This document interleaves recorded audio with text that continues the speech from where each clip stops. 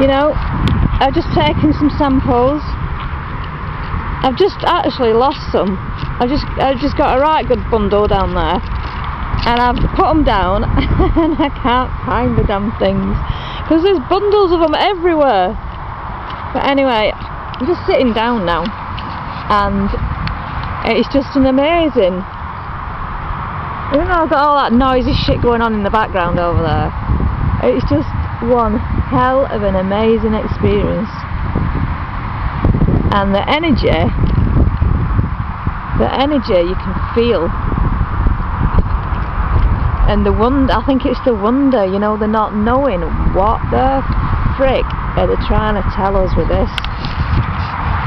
They can't scratch in the Nazca lines anymore because Nazca, it's a dead bed, it's a dead sea bed made of crystal. It's gypsum, and basically when gypsum, like the land down at Wiltshire in England where Stonehenge is, that land is nice and soft, so it's still chalk, it's still gypsum, you know, like plaster of Paris. Plaster of Paris is gypsum basically, and because it's always pissing it down over here, the land stays wet, yeah. But over in Nazca, all gypsum is a dried sea bed, yeah. Like a mineral bed, like you'd find in the Mediterranean, you know, where you find them really beautiful fishes.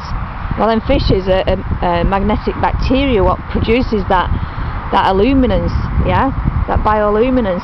And all what selenite is, which is gypsum, a hard form of gypsum, what you find in Nazca, is just all them little bacteria what have been crushed over millions of years, yeah.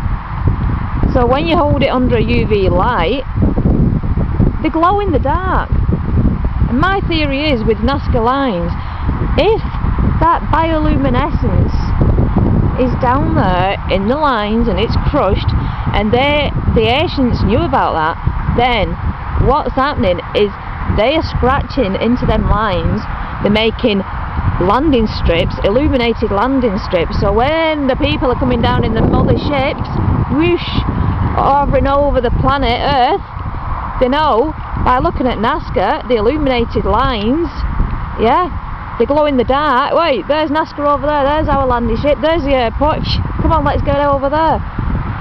And I think that is, I think that's what the tale is, and I think Van Doniken, I think he was right, they are landing strips.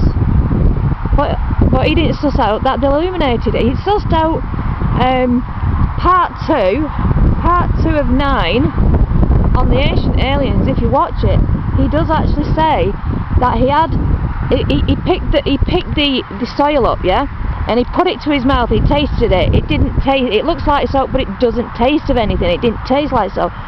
He had it analysed and it came back as white crystal, glass crystal. Now you research what glass crystal is and it comes up as selenite, yeah, which is gypsum. So when you think about it, the entire planet is just a bloody seabed, isn't it? An ancient seabed. But some of it had bioluminescent bacteria, and the bioluminescent bacteria glow in the friggin' dark. They glow in the dark when they're alive, they glow in the dark when they're dead. Simple as. So when we've got our little mates from up there come down here and send the balls of energy, and they come, you know, from the skies, you know, doing the little pictures, doing the graffiti, they're leaving you, they're painting you a bloody message, they're sending you information, yeah, but there's nobody out there clever enough on this godforsaken, I mean, look at the scale of this planet, yeah.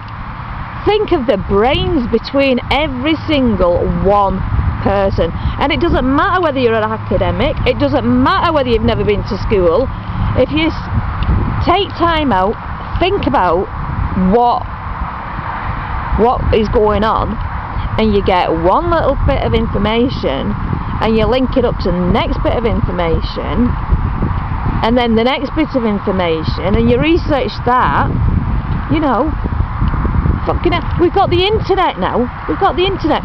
We've got internet technology where you can just tap, tap, tap. Right, you want to learn about magnetic bacteria.